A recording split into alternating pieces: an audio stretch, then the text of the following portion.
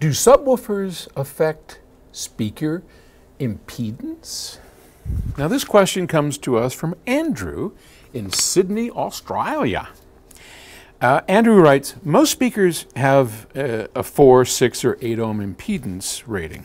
Now if you were to connect a sub via the speaker ins and outs, or the high-level pass-through, that is to say, from amp right and left speaker terminals to subs and then on to the speakers, as I recommend you do, will this have an effect on the impedance of the speaker? Not many subs seem to have this feature anymore.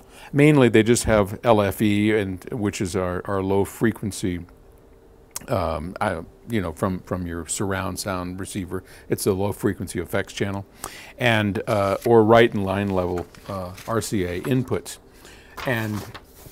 But for those that do have this high level input that allows the output of the power amplifier or the input to the loudspeaker to be tied in parallel to feed the subwoofer, which I recommend because it includes the sonic qualities, be they good or bad, of the power amplifier to get a more seamless sound to your system, which, as how many times have I said this, and I will continue saying it until the grass is over my head. The idea behind a subwoofer is to, one of the ideas behind a subwoofer is to blend seamlessly with the main speakers.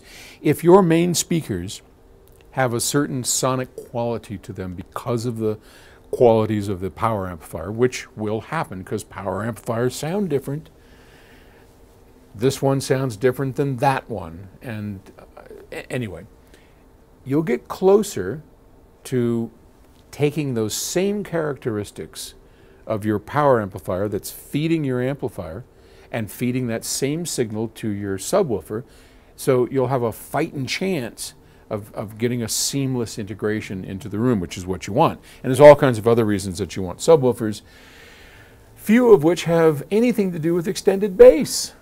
I know that sounds weird, but most of it has to do with the cues around us of footfalls, of the rumble of the air conditioning system. And people say, well, why the hell do I want to listen to the rumble of the air conditioning system?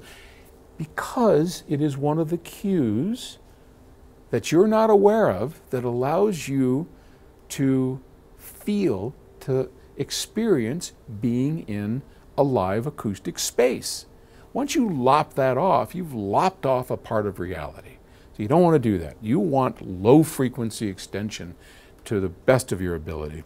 And the question comes down to, if I do that in the way that Paul recommends, by connecting the output of the power amplifier or the input to the loudspeaker to the subwoofer, will it change the impedance of the loudspeaker from 8 ohms, 6 ohms, or 4 ohms? No, it will not. And the reason is, well, not by much. I know, I've got a bunch of people out there, engineers going, well, wait a minute. Now you're putting an impedance in parallel with another impedance, and you know that's going to change it. Yep, I do know.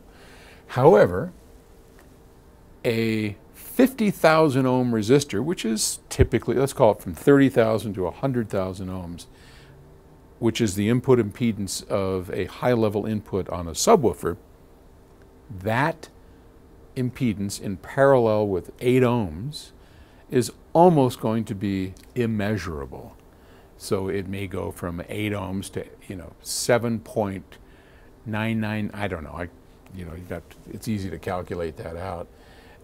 Hell, you don't even need any formulas anymore. If you want to find something out like the 3 dB down point of a filter, you don't have to use 1/2 pi RC anymore. You don't have to get your little calculator and figure, well, let me think that the exponent, all that. You just go on the internet and they have online calculators for everything. We were trying to figure out what we're designing this servo subwoofer. And so we wanted to know, what are the G forces of a moving woofer? And I figured, well, I mean, maybe it's 1 or 2 Gs because it's moving quite fast. Man, it's like hundreds of Gs. It's amazing. Anyway, we found that on an online source. I would, you know, I didn't have to take a course in physics to figure it out. I just went on the internet and Googled it, right? So you don't need to learn much anymore. You can find just about anything out you want. But no, it won't. So a very high impedance, which is what a subwoofer input has, in parallel, together at the same time, of an 8 ohm, 4 ohm, or 6 ohm speaker is meaningless and has no input, no impedance change whatsoever. Okay, thank you for the question.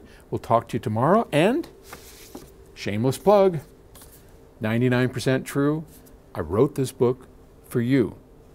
Have you had a chance to pick up a copy? I would truly appreciate it. I'll guarantee you're going to love it. It's a good, fun book. I know it raises a lot of eyebrows. People go, holy crap, you are lucky to be alive. And it's true. But I am, and I had time to write this book. So get the audio book. It's probably my favorite. I'm reading it.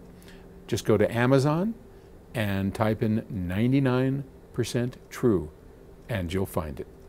Thanks a lot. Talk to you tomorrow.